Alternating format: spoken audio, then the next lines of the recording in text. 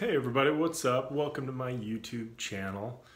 Hey, I am relatively new to Texas, but I've gotten into fishing down at the jetties, fishing, wherever I can along the coast primarily. Been catching redfish, speckled trout, some smacks and other fish, and I decided to get a kayak.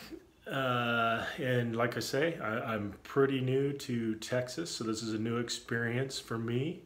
Hope you can bear with me and enjoy watching me learn how to better catch these fish down here in Texas.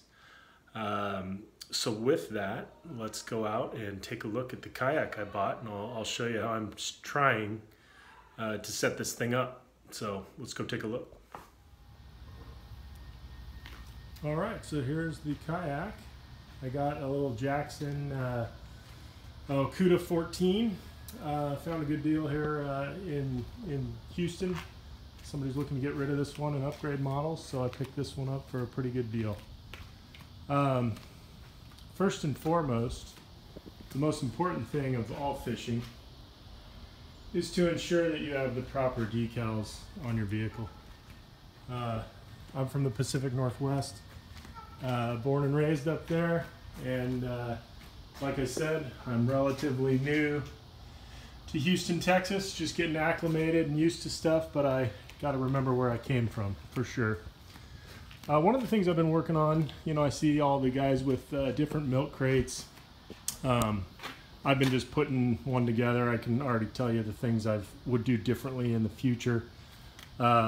This is 1.5 inch PVC tubes.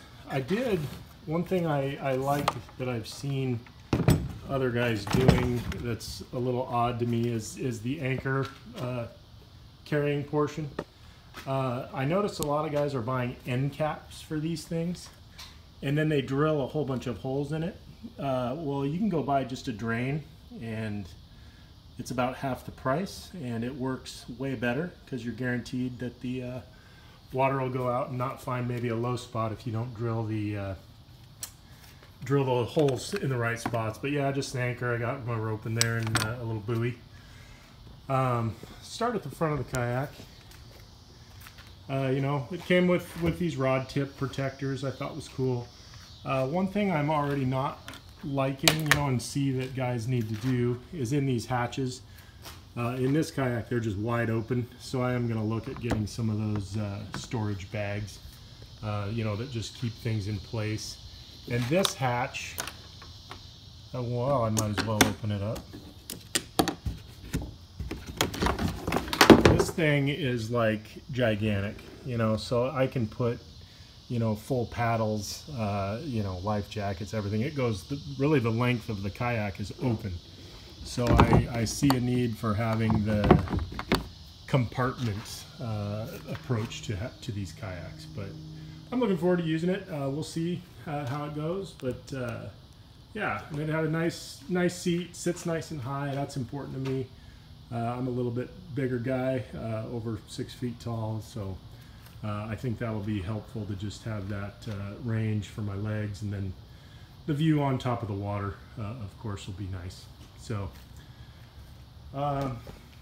couple things that I am doing, which I will change. I see a lot of guys, especially in the flats, where they will have a pole, to stake out their kayak versus dropping an anchor. I just have an old hockey stick that I cut. It fits right through my scupper holes perfectly.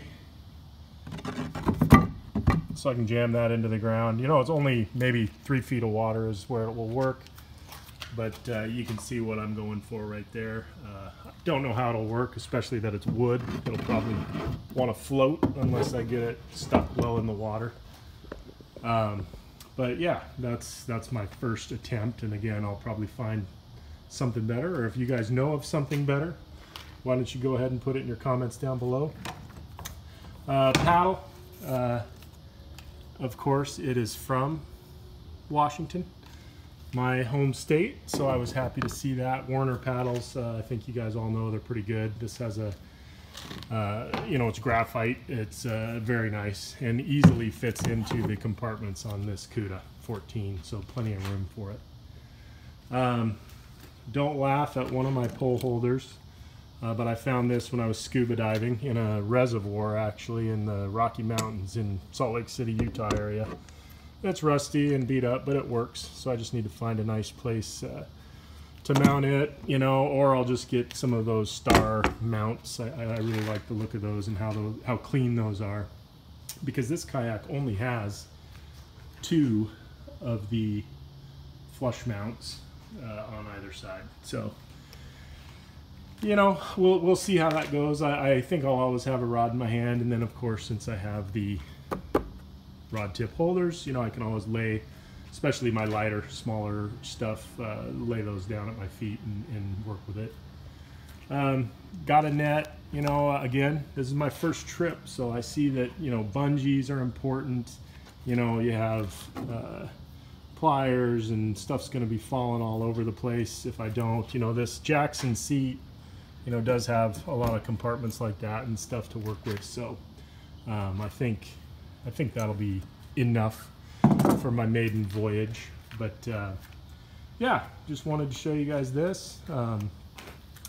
We'll see how she goes. It's I'm excited to try it out.